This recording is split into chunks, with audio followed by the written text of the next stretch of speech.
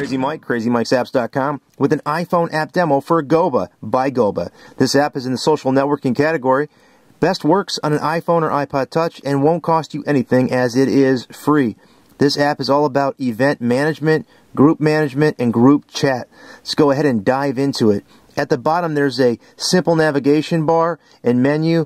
You can start out at home and see the groups and events that you've got on your list. You can also add an event or group from the home screen. It's easy. Tap on Create Event and it's going to pull up the blocks that you need to fill out, and you can invite folks and so on. It's very easy to do. You can invite folks through Facebook and email and Twitter.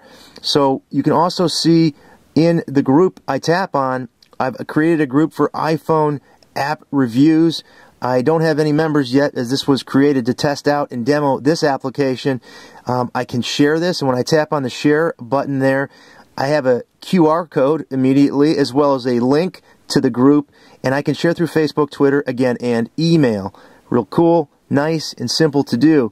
People can join the group back, and then you can engage in group chatting with them. And this app does work across platforms for folks that don't have iPhones for text messaging.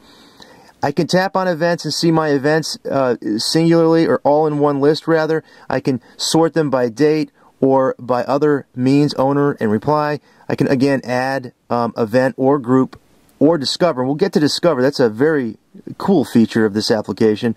Groups are here again, listed together.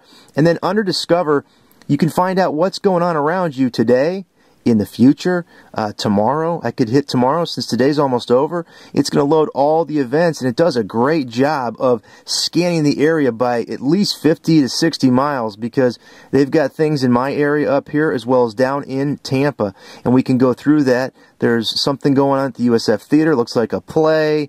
There is something at Ruth Eckerd Hall, the Australian Pink Floyd show.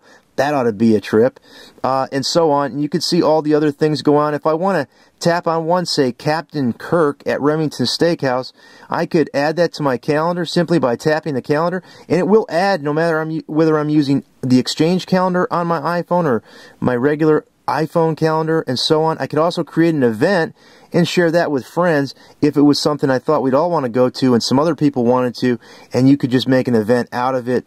Very cool and very easy to do. Now, there are some partner apps involved with Goba, and you can tap on those. I think they're all free, to be quite honest with you. I tapped on Smiley Central and downloaded it. It helps you or lets you provide emoticons in your text messaging and so on.